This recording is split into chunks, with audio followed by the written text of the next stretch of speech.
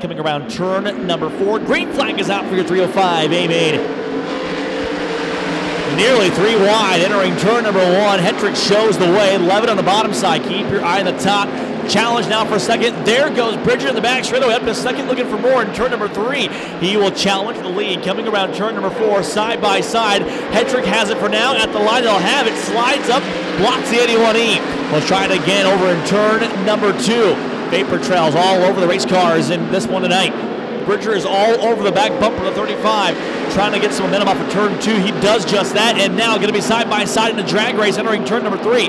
Hetrick and Bridger going to go at it in turn 3. Who will it be coming around turn number 4? They almost made contact at the line. They're going to be dead even. Give it by a nose to Eric Bridger. Hetrick slides back up in turn number 2, not going away just yet. They are dead even in the back chute.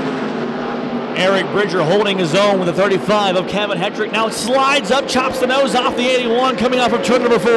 Hetrick now opens up the length a little bit between him and Bridger entering turn number 1. Coming around turn number 4. Here comes your leader with 2 laps to go. This time by Mike Ayers, the next car to go a lap down.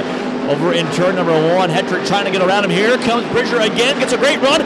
There goes Bridger to the point in the back straightaway. Looks to the inside of air. He'll make the pass clean. That might just be enough. Coming around turn number 4, and now Ryan Levitt gets back around him in 1 lap. Hetrick falls back 2 spots. Eric Bridger shows the way with the white flag in the air.